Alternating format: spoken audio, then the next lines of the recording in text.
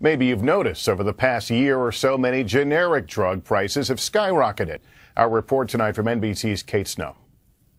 Cindy Jackson takes about a dozen pills every day for her heart. 10 are generics, including one drug she started in May. When we went to the drugstore to pick it up and they said there'll be $398, I was like, oh no.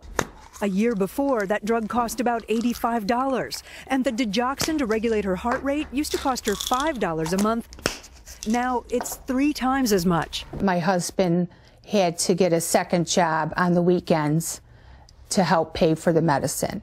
She's not alone. Nearly half of generic medications increased in price in a year, some dramatically. One migraine medication spiked 700% in 6 months. A common antibiotic up more than 8,000%.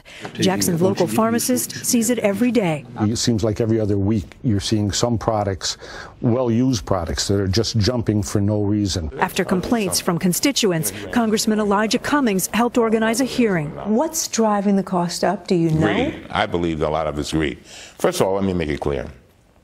It's not all the generic companies, but there are others who are buying up a company or buying up a drug, and then they turn around and say, okay, we can make a lot of money on this drug. Not true, says Ralph Nees, president of the Generic Pharmaceutical Association. There have been some increases, but if you put them in context, you're still basically talking pennies compared to very expensive brand medicines. If a medicine has gone from 34 cents a day to $7.46 a day, that's a big increase for people. How does that happen? It happens sometimes because there can be drug shortages.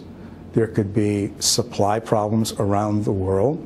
There could be a whole bunch of market forces. Market forces Cindy Jackson can't control for medicine she has to take.